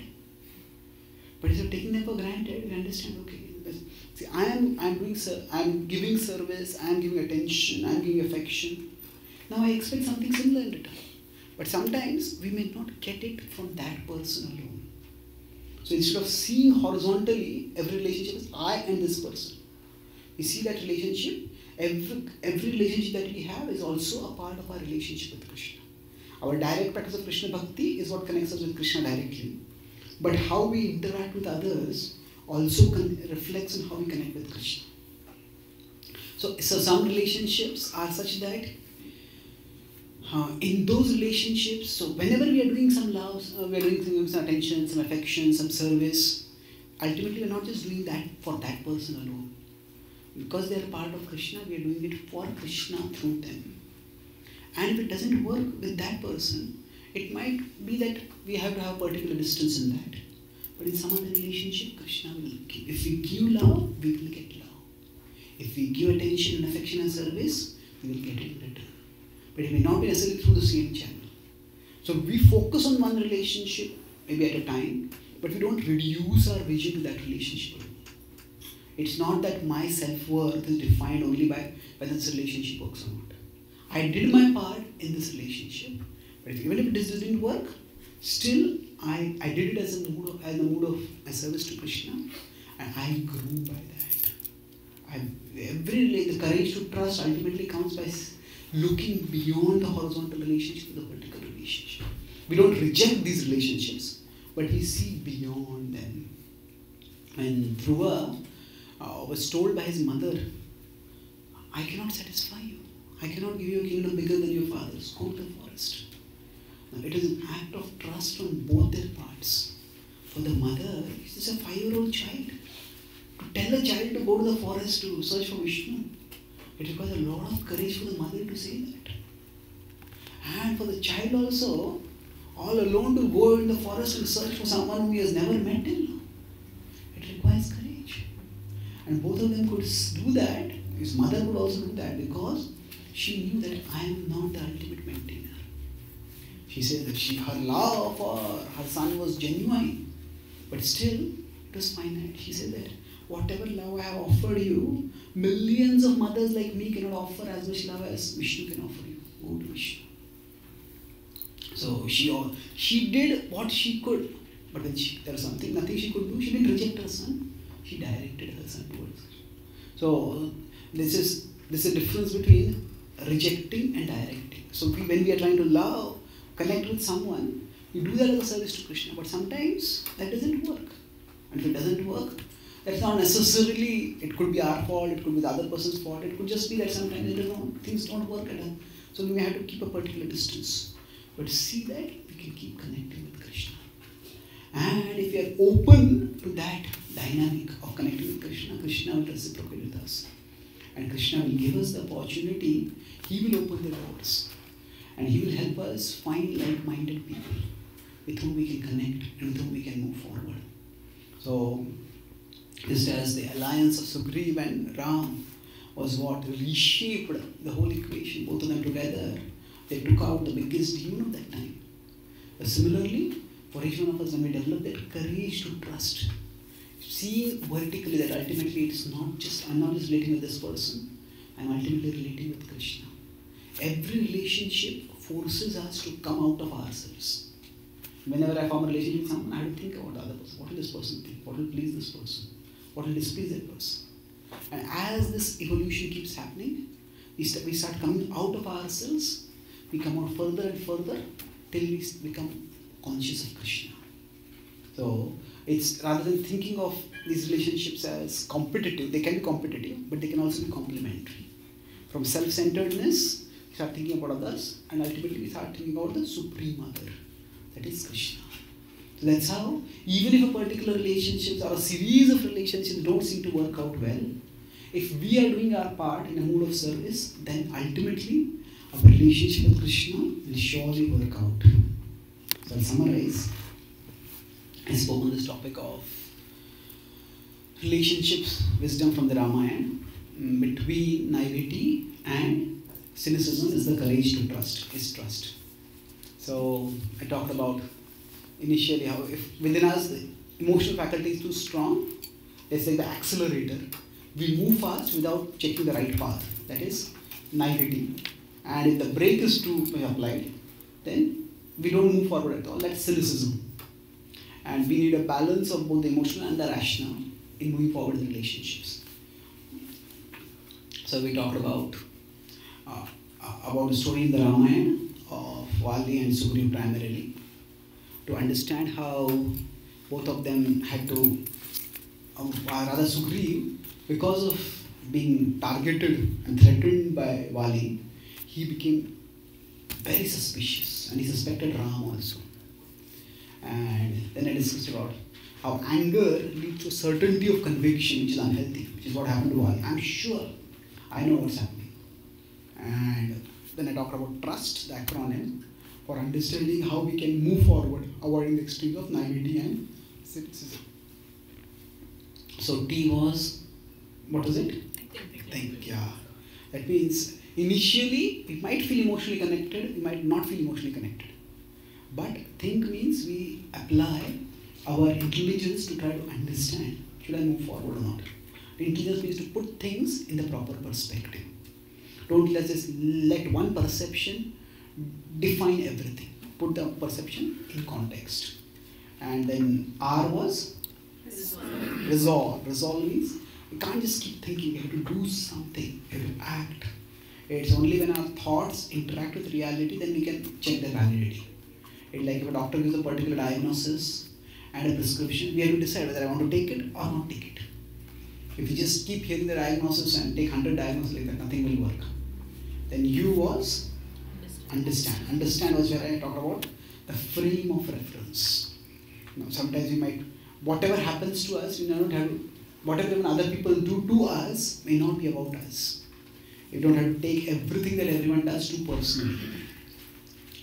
So I talked about how understanding is to put things in the most constructive frame of reference. I talked about a power switch going on. You could escalate it to the level of solar flare. So it could be downgrade, just a switch being turned off.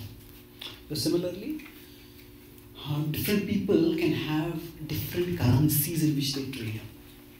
And we need to understand their currency. So we understand by two things. What is it that they complain most about? What is it they appreciate most? Then S was step forward. Step forward means once we have understood which frame of reference they are coming from, then tangibly start committing and contributing in that relationship. And as we keep doing this, things start becoming clearer whether something is going to work or not. And then last is time.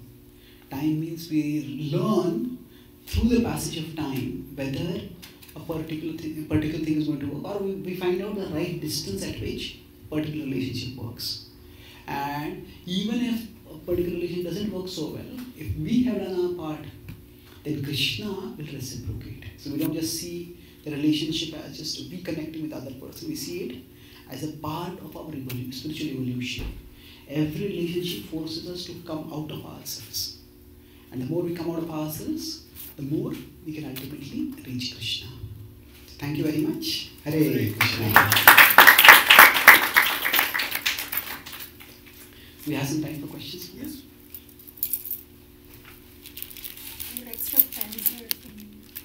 So how to overcome, is it false finding or fault finding habit? False finding. Fault finding. Okay, yes. So how do we overcome the fault finding habit? Firstly, see, one of the best ways or one of the most tricky ways in which the fault finding attitude tricks us is by making us think we are very intelligent. So I am so intelligent, I can find this fault. Everybody respects this person, but they are so naive. Hey, I can see faults which nobody can see. So, to find faults, is it intelligent? Well, it could be, but in Kali Yuga especially, finding fault requires as much intelligence as is required to find water in an ocean. Kaler dosho nidhe rajan. Kali Yuga is an ocean of faults.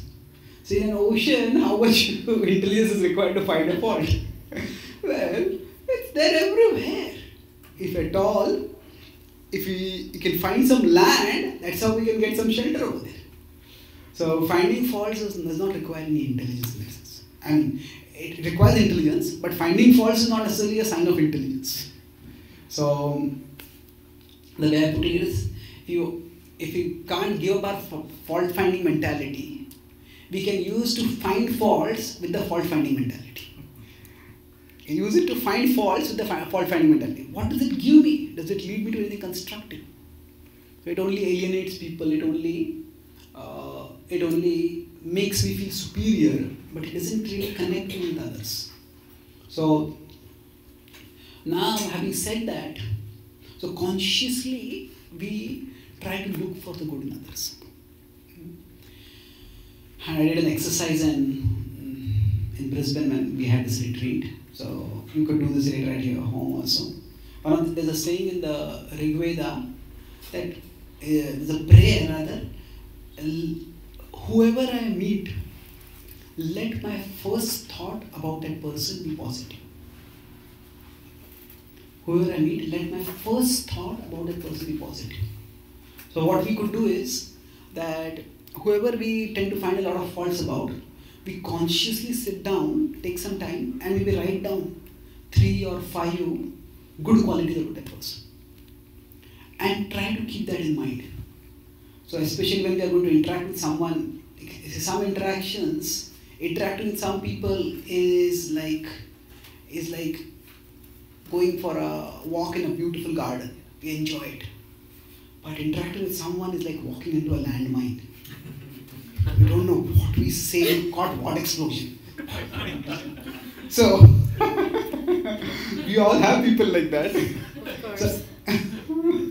So when we know that some people are like that, the interactions tend to be very tense, then before we go into that interaction, we look at that list and try to think about the positive quality. At least one positive point. See, all of us, our mind is constantly giving a running commentary about the people around us. See this person? Forgetful. This person? Untidy. This person? Arrogant. This person? Insensitive. So like that, our mind has ready labels to fix on everyone. Now at one level, if certain people have certain limitations, knowing about that is important. Say if somebody is forgetful, then if something is very important which has to be brought or to be done, then we cannot rely on them for that. Or we have to specifically remind them about it. So what happens is that we can't, in the name of not finding faults, we cannot be blind. But say, so for example, this is a sheet of paper. Now, if this sheet of paper is here and I am looking at you, so I can look at that paper and I can look at you also. But if the sheet of paper comes so close to me, so I can't see you except this paper. If this paper were transparent, then I could see you but only through this paper. So what happens? We all have opinions about others. So now we can't wish away or reject our opinions, our perceptions, our impressions. They are all there. What we can do is hold your impressions lightly, not tightly. Keep them at a distance. Yes, based on my past experience, yeah, this person is very critical. This person is very sentimental. This person is like this.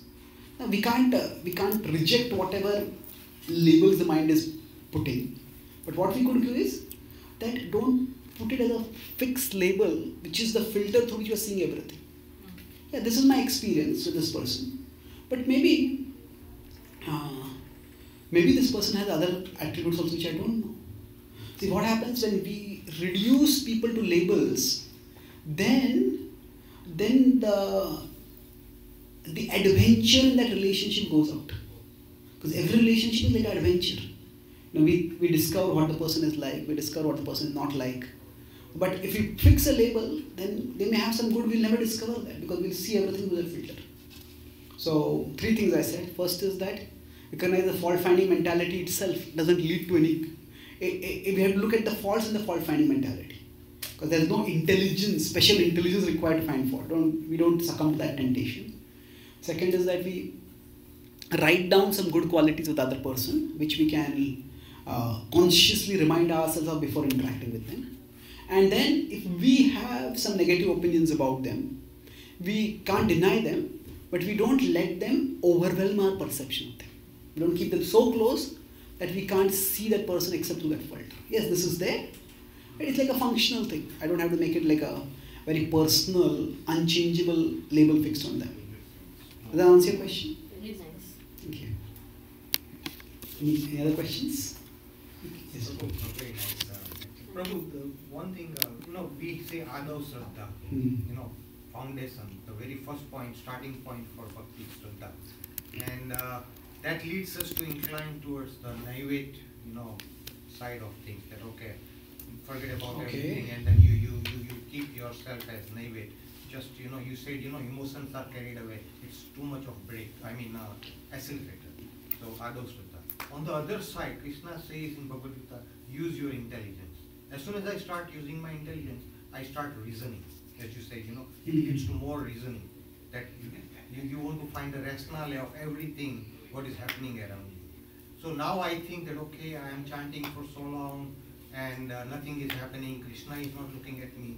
I can't see Krishna personally. I cannot see the proof that Krishna exists. Everything is in the scripture. This is all the reasoning side of it. Correct. The other side. How do I balance between the two? Okay, good question.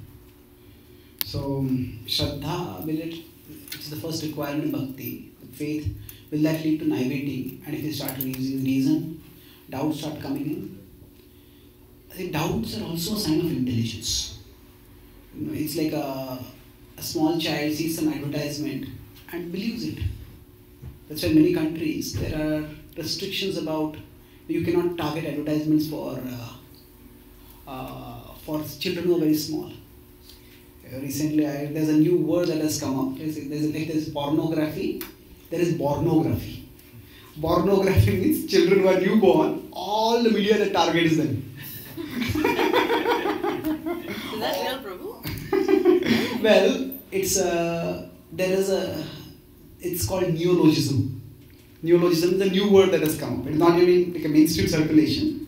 But there's a lot of targeting for children who haven't developed any critical faculty. What do they say? Believe it, like infants. Oh, buy this toy, play with this, get that.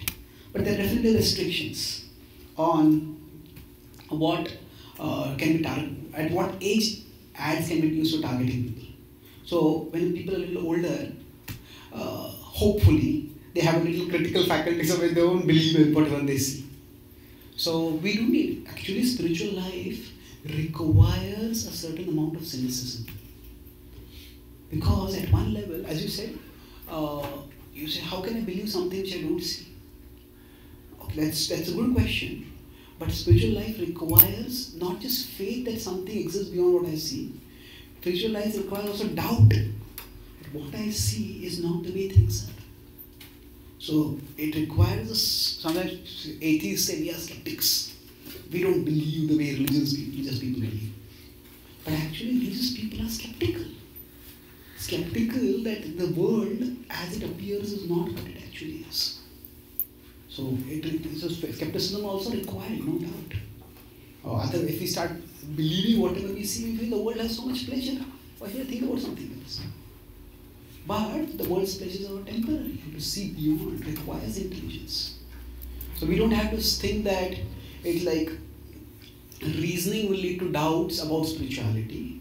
Rather, reasoning can lead to doubts about materialism also. And the doubts about materialism are required to practice spirituality. So in that sense, the reasoning faculty can be used.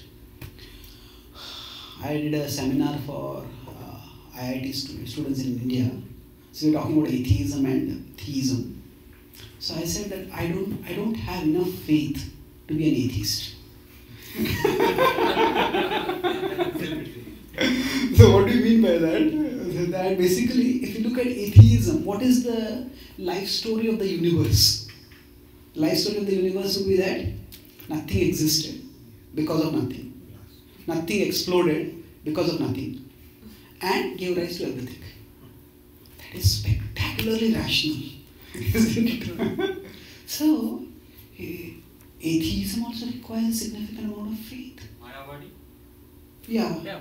So atheism also requires faith that from matter consciousness came, from nothing everything came, from a disorder order came, from an explosion construction came.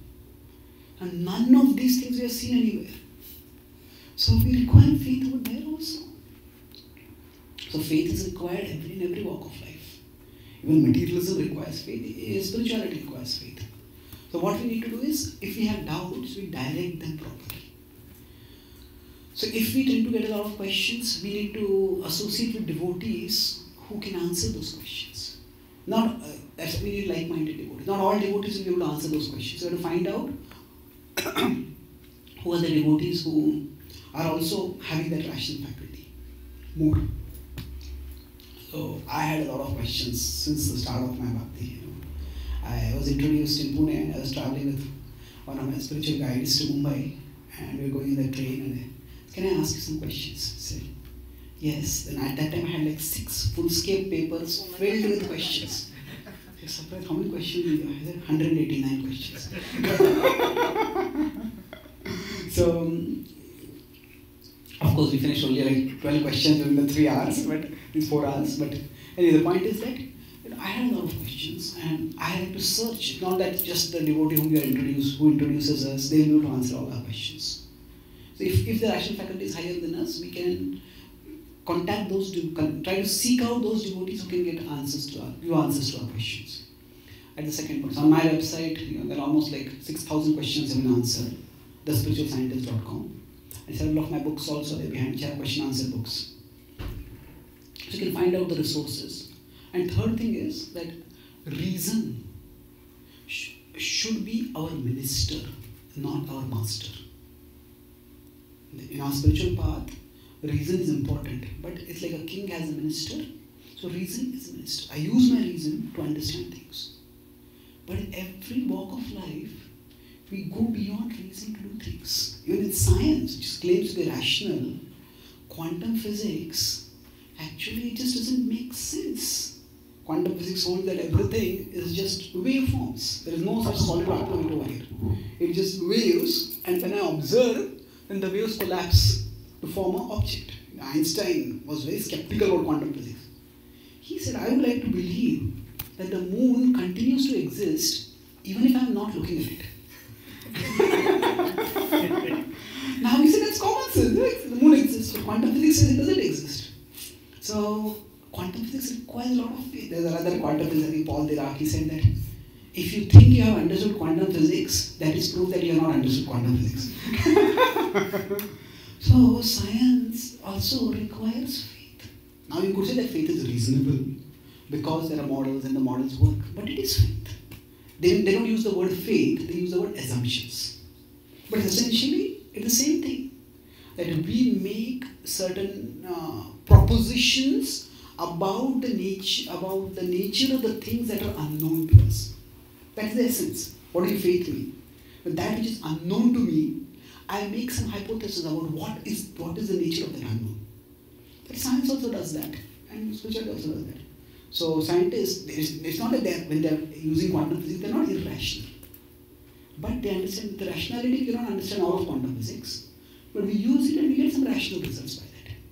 So similarly, we may not be able to understand all of spirituality by rationality, but the major spiritual truths, they do make sense broadly. And if some specific things don't make sense, then Jiva Goswami says that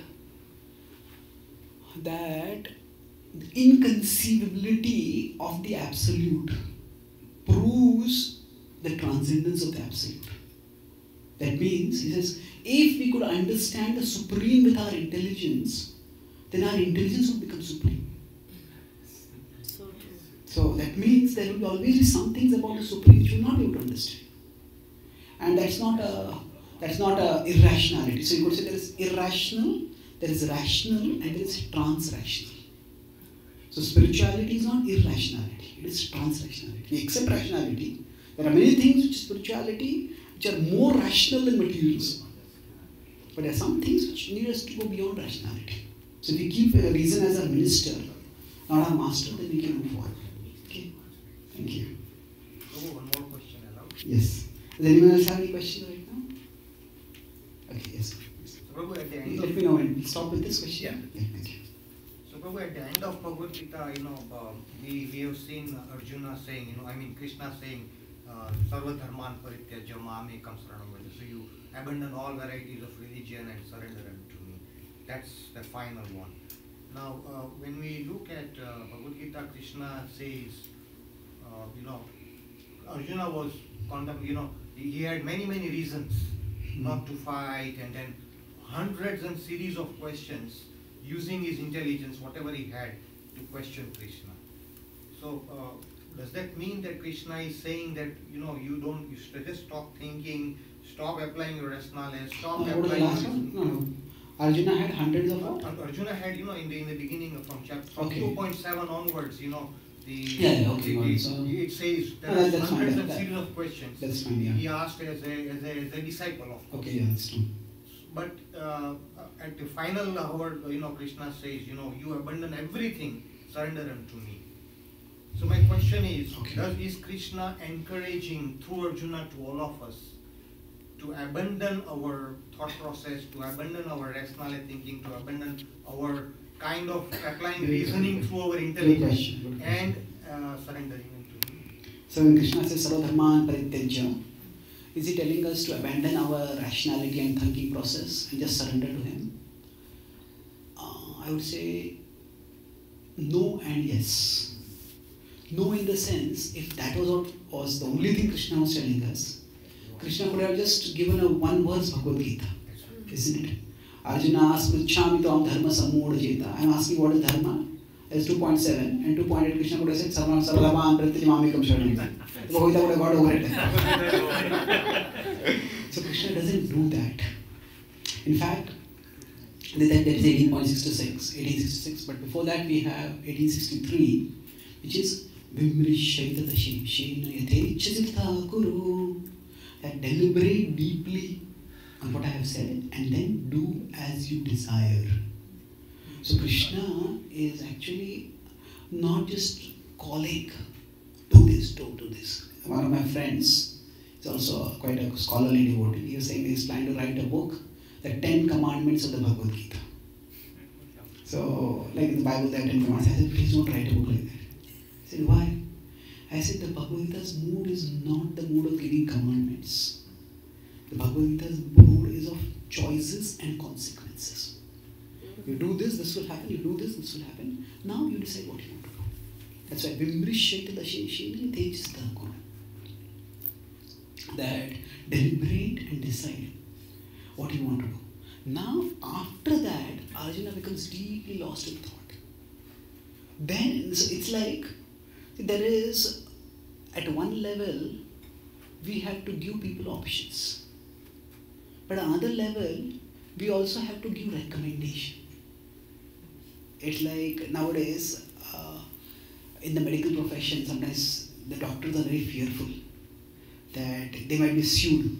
I was in Australia, I was staying at a doctor's house, and he was telling me that on average, a doctor gets a court case at least every 3 years against them.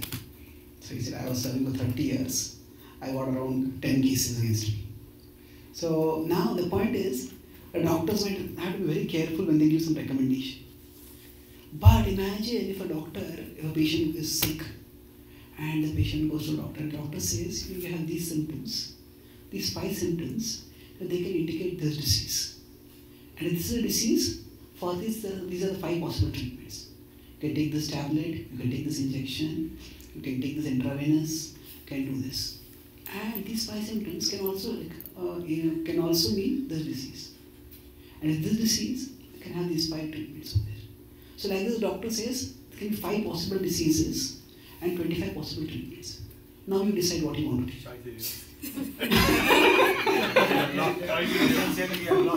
How will the patient decide? Now the doctor also has to take an assertive position to do this. Options without recommendation. Yeah, if you just give options, actually, people talk about freedom to choose. Freedom to choose is important, but too many choices can overload. Suppose you want to send a message to someone on the phone, and you open your WhatsApp or something, and immediately first ask, what font do you want to use? What color font do you want to use? What size font do you want to use? Do you want to italics or standard? And if you just go into the preferences, sometimes they give 25 specifications about the font itself. And for every message, if you have to select all the 25 options, you will not be able to do anything at all, isn't it? So certain things are set as default preferences. So as I said, options without recommendation doesn't work. So Krishna gives the philosophical worldview by which Arjuna can choose. And he asks Arjuna to choose. But then when he says Sarvadharman Pratyajya, you could say that is a very strong recommendation that Krishna is giving to Arjuna. So that is out of his compassion. It's not rejection of Arjuna's intelligence, or a call to Arjuna to reject intelligence. So you could say that if Krishna had given Sarvadharman Pratyajya as a one-verse response to the Bhagavad-Gita, that would have been a rejection of his rationality. That would have been, you could say, irrational. Just give rationality and surrender to him. But the whole Bhagavad-Gita is a rational book. Practically nowhere in the Bhagavad-Gita, Krishna is telling Arjuna, do what I am telling you to do because I am God. He does say that I am God, and he does say this is what you should do, but he doesn't put the two together and say, because I am God, so you should do this. That is not the mood of the Bhagavad-Gita. Okay? So the whole Bhagavad-Gita is a very soundly reasoned book, which is persuading Arjuna to do certain thing.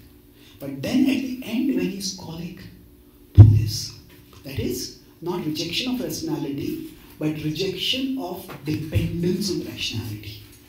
We don't let rationality become our master, but it's a minister. See, all this makes sense, but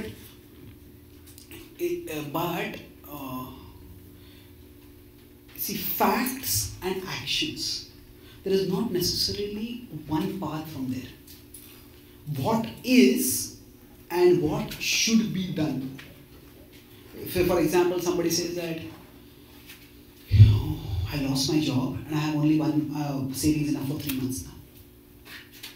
So now what should you do based on that?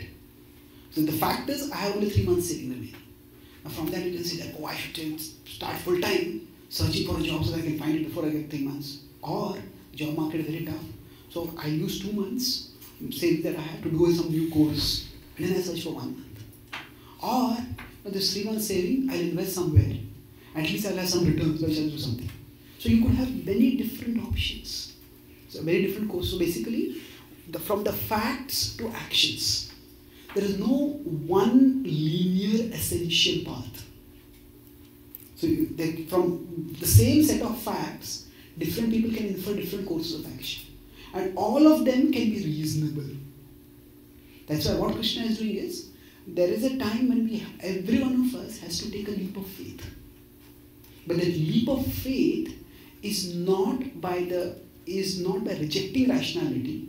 There is a foundation of rationality from which we take the leap of faith. It's like if there is no solid ground, if the ground below is slippery or marshy, and from that I try to leap, I can't leap at all, it's sinking over there. Now the ground is sound, but even when the ground is sound, that will not take me to the sky. I have to take a leap. So for us, rationality is like the solid ground.